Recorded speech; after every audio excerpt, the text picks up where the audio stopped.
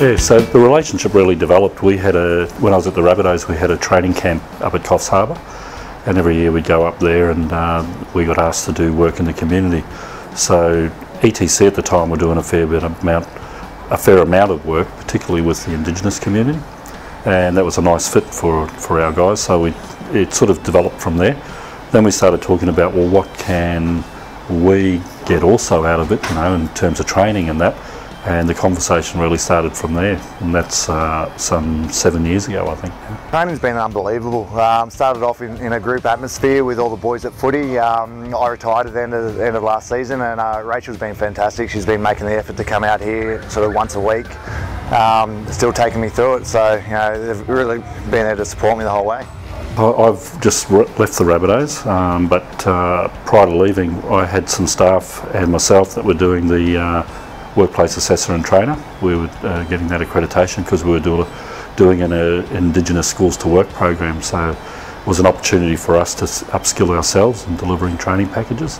And for the playing group, I'd started meeting with some of the players, the more senior players, and it came through a strong theme that they wanted to look at a small business program. So it spoke to ETC, and it really started from there.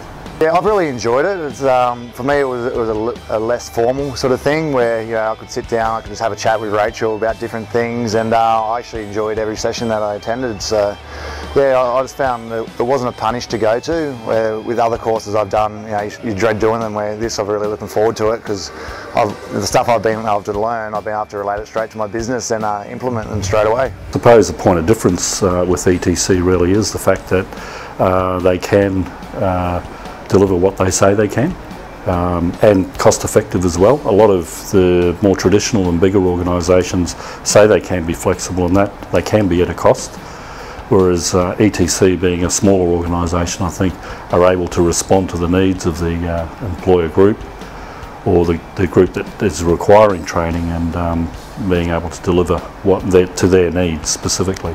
I definitely think it's given me a leg up. Obviously I'm still learning as I go, but if I have any questions and I need help with anything, I just give Rachel a call straight away and she helps me out. So yeah, it's been fantastic. Without having her, it would definitely have been a lot harder.